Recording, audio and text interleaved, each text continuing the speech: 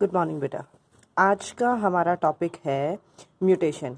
Variation वाले topics में हमने बीच बीच में बात की थी, मतलब म्यूटेशन की कॉज भी था म्यूटेशन। देखिए इनको, देखिए बेटा, mutation sudden change in genetic material. हम कह रहे थे कि म्यूटेशन है, वही डेफिनेशन हम यहाँ लिख रहे हैं। इट इज़ रेयर, मतलब यूँ नहीं है कि म्यूटेशन बहुत फ्रिक्वेंटली होगा। रेयर फिनोमिनन है, रैंडम है, डिसकंटिन्यूअस, इनहेरिटेबल। डिसकंटिन्यूअस वेरिएशन के अंडर हमने पढ़ा था इसे। इनहेरिटेबल, एक जनरेशन से अगली जनरेशन में पास हो सकता है। इन द अमाउंट और the structure of the genetic material in the genotype of an organism. एक ऑर्गेनिज्म के जेनेटिक मटेरियल के अंदर अचानक से रैंडमली कोई चेंज आ जाना आपके पास क्या कहलाएगा? म्यूटेशन। इसकी सबसे छोटी डेफिनेशन है सडन और irreversible change in the genetic material. ठीक है, अचानक और जिसे रिवर्स नहीं कर सकते। जो म्यूटेशन हो गई है एग्जैक्टली उसका बैक गेन करना it is very very very difficult.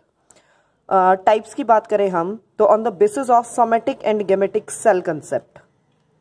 ठीक है, जो टाइप ऑफ सेल्स हैं उनके बेसिस पे आपके पास म्यूटेशन के दो टाइप है। One is the somatic mutation, जो सोमेटिक सेल के अंदर हो।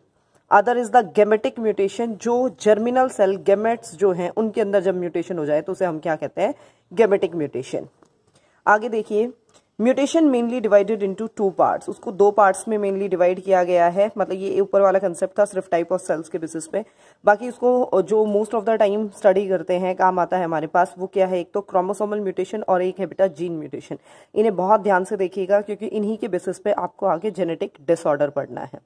When large scale changes occurs in the chromosome, जब आपके पास क्रोमोसोम के अंदर, ठीक है, the whole set of chromosome, thread like structure chromosome जिसके ऊपर बहुत सारे जीन प्रेजेंट हैं। When large scale changes occurs, एकदम से क्रोमोसोम के अंदर म्यूटेशन हो जाए, उसके अंदर क्रोमोसोम में, स्ट्रक्चर में, शेप साइज में जब चेंजेस आ जाए तो उसे हम क्या नाम देंगे? Chromosome mutation. They are observable under the microscope. इन्हें आप माइक्रोस्कोप के अंडर इजिली पढ़ सकते हो, देख सकते हो। It further divided into two parts. ये भी आपके पास क्रोमोसोमल म्यूटेशन दो टाइप की है। म्यूटेशन के दो type, one is the chromosomal, other is the gene. पहले है क्रोमोसोमल म्यूटेशन। देखिए, क्रोमोसोमल के म्यूटेशन के टाइप में फर्स्ट है आपके पास इंट्रा क्रोमोसोमल म्यूटेशन, मतलब विद इन एक क्रोमोसोम, एक ही क्रोमोसोम है उसी के अंदर कुछ चेंजेस होना, उसे क्या कहोगे आप? Chromosomal, intra chromosomal mutation. Affect a single chromosome, it occurs by two ways. दो तरीकों से हो रहा है आपके पास। एक है आपके पास deletion. A segment of chromosome lacking A centromere. Centromere क्या है? जहां पे आपके पास सिस्टर क्रोमेटिड्स आपस में जुड़े हुए होते हैं। ठीक है, काइनेटोकोर जहां प्रेजेंट होता है। देखिए, मतलब ये अलग अलग वेज बता रखे हैं जिनके थ्रू इंट्राक्रोमोसोमल हो रहा है डिलीट, कि कोई सेगमेंट डिलीट हो गया है। Segment of chromosome lacking A centromere separates, मतलब सेंट्रोमियर नहीं हुआ है अफेक्ट, कोई और हिस्सा उससे ऊपर नीचे क्या हो गया आपके पास? डिलीट हो गया है। एंड लॉस्ट, और गुम हो गया, मतलब वहां से निकल गया है। It is of two types. ये डिलीशन भी दो टाइप का है आपके पास। One is the terminal deletion, जब टिप पार्ट से, चाहे ऊपर से चाहे नीचे से, टिप पार्ट से अगर डिलीट हो जाए तो उसे क्या कहोगे? Terminal deletion. इंटरकैलरी, इंटरकैलरी कहीं भी बीच में, टिप पार्ट को छोड़ के कहीं पे भी बीच में अगर कट आ जाए, डिलीट हो जाए सेगमेंट, तो उसे क्या कहोगे? Intercalary deletion. If the affected chromosome losses the certain gene from the terminal part, यहां टर्मिनल पार्ट से अगर क्रोमोसोम के कुछ जीन डिलीट हो जाएं, परमानेंटली डिलीट हो जाए वहां से, तो उसे डिलीशन गए। जैसे ये मान लीजिए आपका एक क्रोमोसोम है ABCDEFG, हमने यहाँ जीन मेंशन किया है। ये देखिए इतना सेगमेंट AB वाला डिलीट हो गया, क्रोमोसोम का साइज छोटा हो गया। मतलब वो जीन, जो AB जीन जिस कैरेक्टर को कंट्रोल कर रहे थे, वो यहाँ से क्या हो गए? ऑटोमेटिकली हट गए। इंटरकैलरी मेरिस्टेम में देखिए आपके पास बीच के सेगमेंट में, ये कोई क्रोमोसोम है उस पर ये जीन लाई कर रहे हैं आपके पास, कोई बीच का सेगमेंट आपके पास क्या है? डिलीट हो गया। ADEF, BC गायब हो गया। मतलब यहाँ जो जीन, ये जीन जिस भी फिनोटाइप को, कैरेक्टर को कंट्रोल कर रहे थे, वो यहाँ से क्या हो गए? डिलीट। आगे देखिए बेटा, फॉर एग्जाम्पल क्राई, CRI है, cry due chat syndrome. It occurs by the deletion of half of the short arm of chromosome number 5 in human. Human के अंदर जो क्रोमोसोम नंबर 5 है उसकी अगर एक आर्म, शॉर्ट वाली जो आर्म है, ठीक है, वो अगर आपके पास डिलीट हो जाए तो उसके कारण होता है क्राई ड्यू चैट सिंड्रोम। इसमें क्या होगा, आपके पास एक जो इन्फेंट है, न्यूली बॉर्न बेबी है, उसके रोने की आवाज बिल्कुल एक मतलब जैसे कैट से मैच करेगी, क्राई ड्यू चैट सिंड्रोम, ठीक है, डिलीशन के कारण।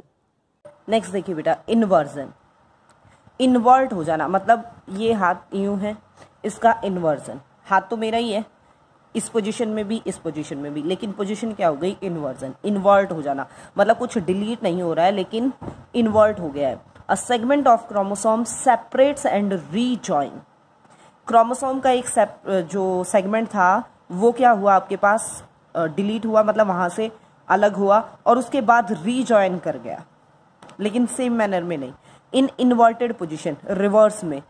ये भी आपके पास दो टाइप का है, one is the terminal inversion, जब टिप पार्ट पे हो जाए, वन इज द इंटरकैलरी, बीच में कहीं हो जाए। If the inversion occurs in the gene which lie at the tip part, अगर टिप पार्ट पे हो रहा है तो टर्मिनल। देखिए ये आपके पास कोई क्रोमोसोम था, उसके ऊपर जीन लाई कर रहे थे, यहां से ये सेगमेंट डिलीट हुआ और डिलीट होने के बाद इन्वर्ट होके जुड़ गया, ए बी था, यहाँ बी ए है, ध्यान दीजिएगा बेटा, it is A B C D E F G S sequence, और ये क्या है, बी ए C D E F G. Intercalary में क्या होगा आपके पास, when the gene on the chromosome in the middle part get inverted, बीच वाले पार्ट में कहीं इन्वर्टेड हो जाए तो उसे क्या कहेंगे हम, intercalary inversion mutation.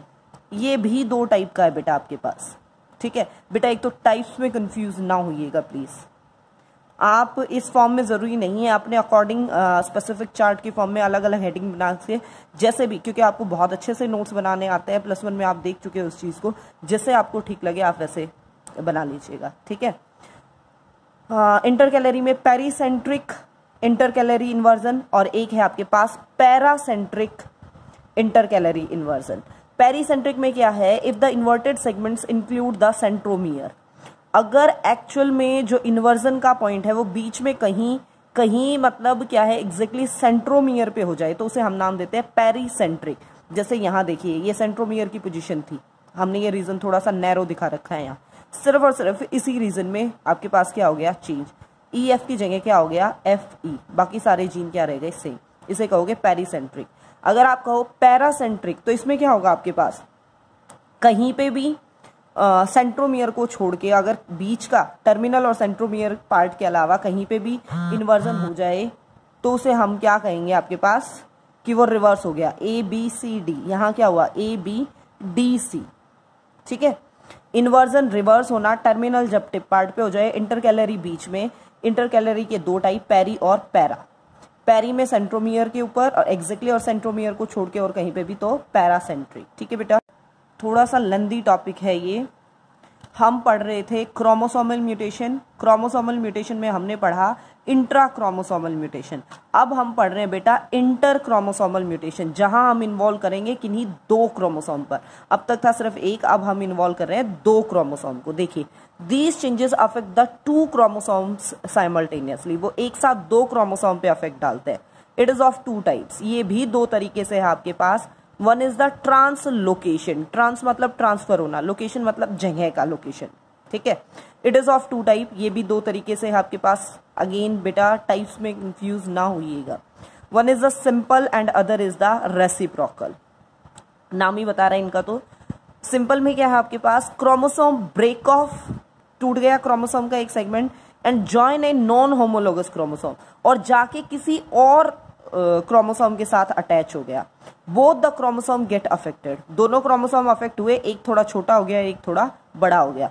The donor suffer deletion, और जिसने रिसीव किया वो थोड़ा सा बड़ा हो गया, बिकम लॉन्गर देन नॉर्मल। देखिए ये क्रोमोसोम है जिसके पास जीन है ये ए बी सी डी है, ये क्रोमोसोम है जिसके पास जीन है UV W x Y Z, आप अलग अलग पेन से भी ड्रॉ कर सकते हो, ठीक है।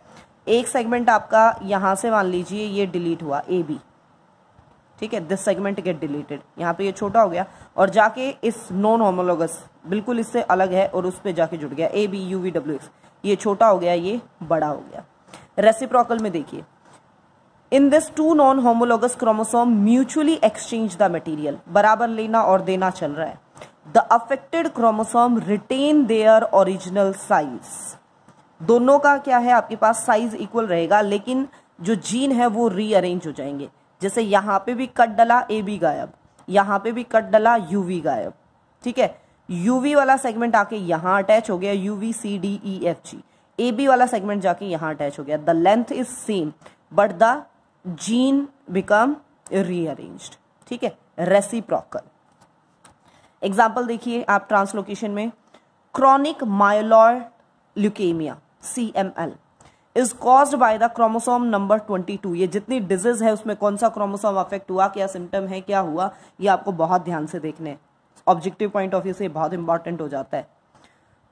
सब्जेक्टिव पॉइंट ऑफ व्यू से अगर आप थोड़े बहुत, जैसे क्राइड्यू-चैट सिंड्रोम आप याद रखना, प्रैक्टिकल में वाइवा में भी आपसे पूछा जा सकता है। यहाँ बस ये वाइवा पॉइंट ऑफ व्यू से, सब्जेक्ट में डायरेक्टली इन पे क्वेश्चन नहीं पुट होता है, बट आपको टाइप्स याद होने चाहिए। By the chromosome number 22 of the malignant cell. Malignant cell क्या है?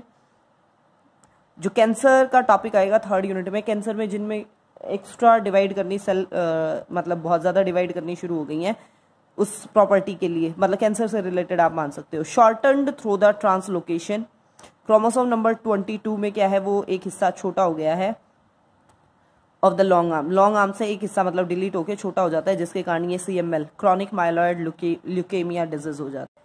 आगे देखिए बेटा, नेक्स्ट टाइप हमने पहले पढ़ा था यहाँ इंटर क्रोमोसोमल में कि ये 2 टाइप हैं। एक हो गया आपका ट्रांसलोकेशन, ये सारा ट्रांसलोकेशन के बारे में था। Now the second type duplication, duplicate मतलब copy. It is the occurrence of A chromosome segment more than once. एक क्रोमोसोम के एक सेगमेंट का कुछ जीन्स का एक से ज्यादा बार आ जाना। डुप्लीकेशन में बी इन टेंडम सीक्वेंस, मतलब लगातार वही आ रही है, और इन रिवर्स ऑर्डर, मतलब A B A B A B, एक ये सीक्वेंस है टेंडम, और एक क्या है A B A B B A B ए, इस टाइप से भी है। It may occurs in 2 veg, इसके भी 2 तरीके हैं आपके पास। क्या है? Homologous chromosome may at times exchange unequal segments. Homologous chromosomal है, उनके अंदर क्रॉसिंग ओवर में जैसे म्यूचुअल एक्सचेंज बराबर का होता है, लेकिन biology is full of exception, unequal segment का एक्सचेंज हुआ during cross over in meiosis. Meiosis के टाइम पे नॉर्मली जो मतलब म्यूचुअल एक्सचेंज होना था वो कम हुआ, एंड 1 क्रोमोसोम सफर्स डिलीशन। और उस केस में क्या हुआ, आपके पास एक क्रोमोसोम ने डिलीशन सफर किया, and it's homology chromosome acquires an additional set of jeans.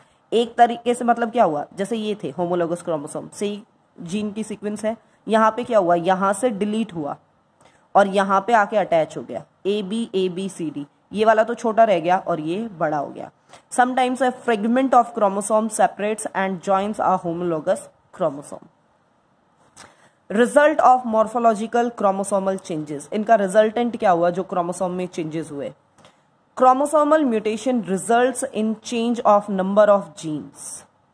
Number of jeans में वो चेंज करता है और उनको एक नई पोजीशन पे सेट कर देता है क्रोमोसोम में।